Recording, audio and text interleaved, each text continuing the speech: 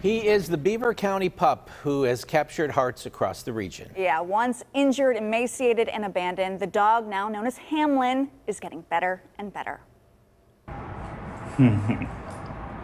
Happy, healthy, healing Hamlin, or Ham for short. He's busy, he wants to play, he's very loud, he's found his voice.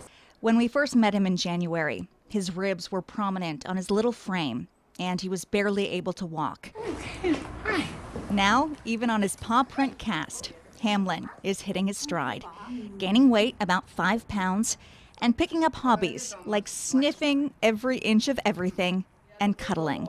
Lots of cuddling. We get the really beautiful story. We get to see him progress, knowing that he was so close to not even having the second chance. He might not have ever made it out of those woods, but he did, and he found us. The reward to find the person who left this little guy in the woods to die has risen to $2,000.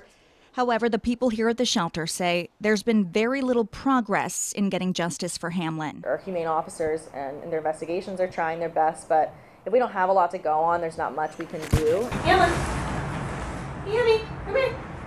Those caring for this good boy say even if that person is never found, the greatest treat of all will be seeing this very special dog have its day. Years from now, he's not going to remember me, he's not going to remember this place, and that's wonderful. We don't want him to remember this trauma. We want him to just find that family and someday just be like your regular dog, and his family will be like, oh, we got him in the craziest story, like you'll never believe, like Hamlin's beginning.